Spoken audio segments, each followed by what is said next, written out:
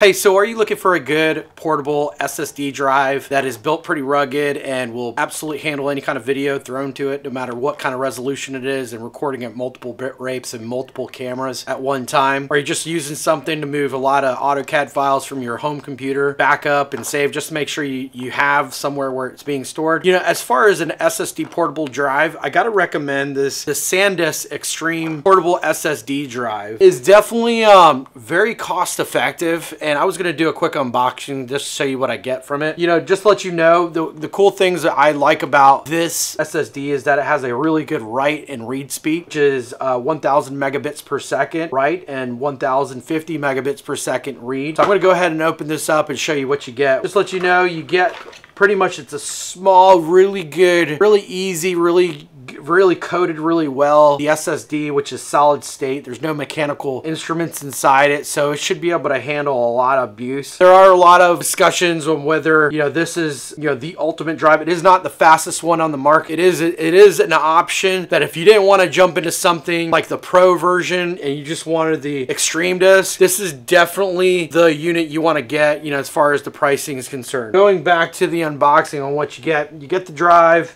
You get a small USB-C cable, and you get an adapter for a normal USB adapter as well, which will feed the USB-C. You have everything you need. You don't need any external power for it too. It should take from what's the computer giving you as well. Instruction guide too. Go ahead and check one of these things out and let's see how it works. I will be giving a 3-month review on it, but this is what you get in this unboxing. If you want to be part of our channel and be alerted anytime we have a new video coming out, go ahead and hit subscribe and like button. Thanks a lot.